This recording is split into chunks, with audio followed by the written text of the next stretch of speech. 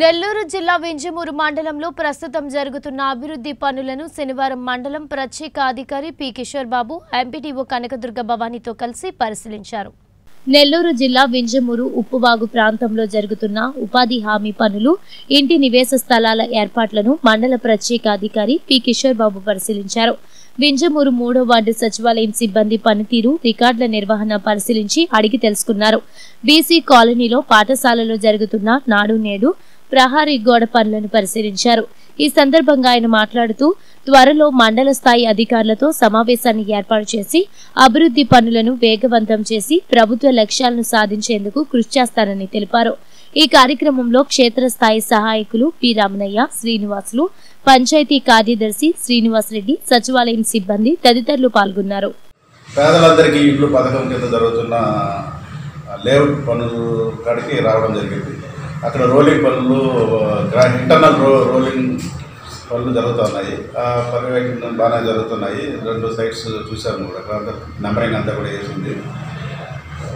దాని తర్వాత గ్రామ సచివాలయం వింజమూరు 3ని సందర్శించడం జరిగింది. అక్కడున్న రిజిస్టర్లను తనిఖీ చేయడం జరిగింది. అక్కడున్న స్టాఫ్ వాళ్ళతో ఇంటరాక్ట్ అవ్వడం జరిగింది. అక్కడున్న ఏమేమి యాక్టివిటీస్ అన్ని కూడా పరిశీలించడం జరిగింది. దాని తర్వాత నాడు నేడు ప్రోగ్రాం పనులు పర్యవేక్షించడం కోసం ఈ MPP school, BC colony school, ప్రాథమిక స్కూల్ని పరిశీలించడం జరిగింది.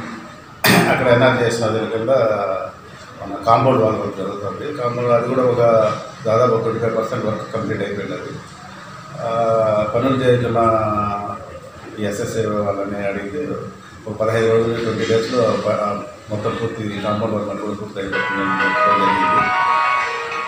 తర్వాత ఇది ఫ్రీక్వెంట్గా ఒక వారం రోజుల్లో ఈ మండలానికి సంబంధించిన అధికారులందరినీ కూడా పిలిపించి ఒక సమావేశం ఏర్పాటు చేసుకొని మండలంలో ఉన్న అధిక పనులు ఏమేమి జరుగుతున్నాయి, సంక్షేమ పథకాల యొక్క స్టేజీ, తర్వాత అభివృద్ధి కార్యక్రమాల యొక్క స్టేజీ, ఇవన్నీ కూడా సేకరించి అవి కొంచెం తొందరగా చాలా వేగవంతంగా పూర్తి చేసి గవర్నమెంట్ యొక్క ఆశయాలని ప్రజల ముందుకు తొందరగా తీసుకెళ్ళడానికి శాయశక్తుల ప్రయత్నం చేస్తాను.